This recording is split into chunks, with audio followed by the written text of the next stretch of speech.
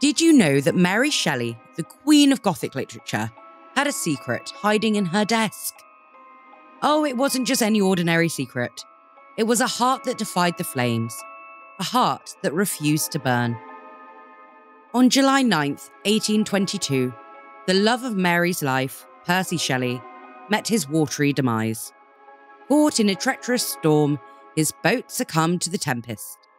A week later, his lifeless body, alongside his two companions, was discovered. How was he identified, you ask? By none other than the book of John Keats' poems he carried in his pocket. At Percy's funeral, an unexpected twist befitting his romantic persona occurred.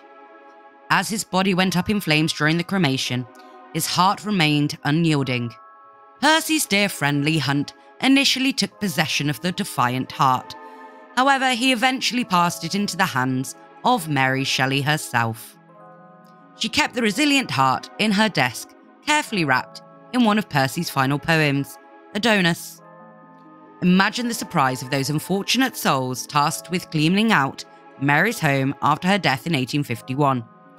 Suddenly, they stumbled upon a hidden treasure, a heart wrapped in poetic whispers. Finally, in 1889, the heart found its resting place. It joined Percy Shelley, buried in the family vault, a bittersweet end to a tale of love, resilience, and a heart that chose its own destiny.